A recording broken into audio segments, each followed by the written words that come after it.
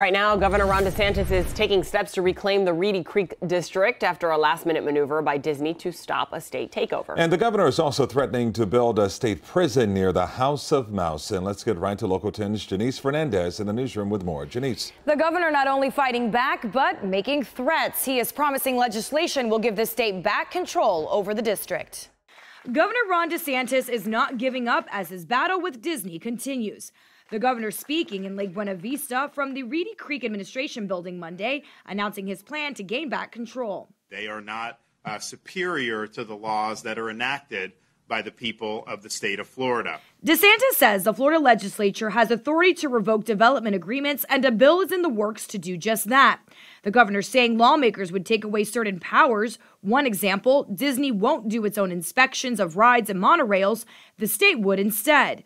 The governor also tossed around the idea of building on the land that borders Disney, taking yet another swing at the House of Mouse. Maybe have maybe create a state park, maybe try to do more amusement parks.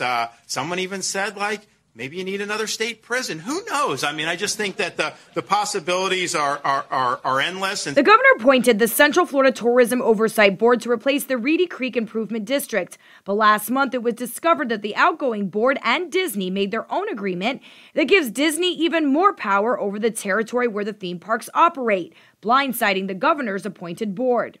They negotiated with themselves to give themselves the ability to maintain their self-governing status. Now, that's in direct defiance of the will of the people of Florida. The feud between the governor and Disney started last year when Disney opposed the parental rights in education law, or what critics have dubbed the Don't Say Gay bill. It prompted Disney to announce it would halt its political giving in Florida.